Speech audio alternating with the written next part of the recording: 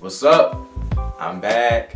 So if you're wondering, for the last 2 weeks I've had the flu, but I told you that I would post the 5 ways that we sabotage ourselves in a relationship. I need to be a man of my word. So what I'll do is this. Every day until Sunday, I'm going to post a new video, which will be all of the 5. I already gave you one from the previous video. You can go to the link at the bottom of this video, or you can hit the card that you'll see. But I want to get right into it, and the reason I'm doing it every day instead of every Wednesday is because there's still some more material that I need to give you guys before this year ends out. The second way that we sabotage our love life is when we resent our partner for succeeding. So let me give it to you this way.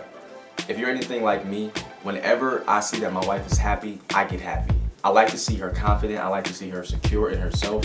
I like to see that, you know, she can pat herself on the back because it makes me feel good to know that she feels good. But it wasn't always that way. You know, I even dealt with my own insecurities when we started dating. My wife has personal ambitions, and I didn't want her to get too far into her ambitions or her career or her dreams because I felt like she would just kick me to the side. And I think I have to be transparent with you in that way because I know some of you who are watching this video, you probably are experiencing the same thing, or maybe your partner is the person who constantly resents you succeeding. Let me relate to you one-on-one, all right? I got you. Listen, I know you love your boo so much and you just want to hold on to them as tight as you can. You don't want them to go too far because maybe you run that risk of losing them, or perhaps you have that fear that if they get too far into their career, too far into their personal ambitions, then they're just going to kick you to the side and forget about you. But you have to give your partner that window, that leash to do what they have to do. The worst thing that you can be in your relationship is controlling. And once you start to resent your partner for succeeding in their own life, you are a controller. A controller doesn't want their partner to be happy. They want their partner to make them happy at all times, no matter what the cost. And my question to you is, if you say that you love your partner, is that really love? Love isn't all about receiving, it's all about giving. Love isn't about holding you, it's about being free. So, if you say that you love your boo, the best gift that you can give them is that gift of freedom and the gift of encouragement. To tell them whatever it is that you plan to do, if you want to put your hands to the plow, I'm in support of you.